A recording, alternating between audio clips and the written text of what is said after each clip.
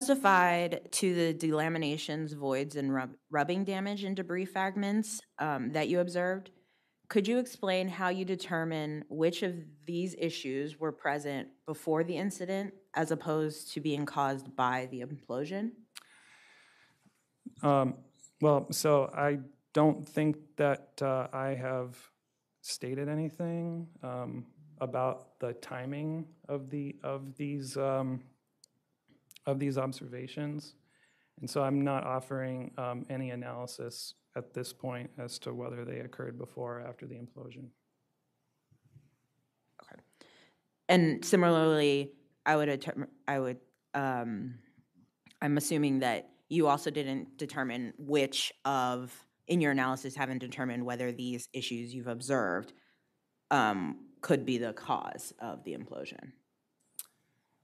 Yeah, that is still subject to our own internal analysis at this point.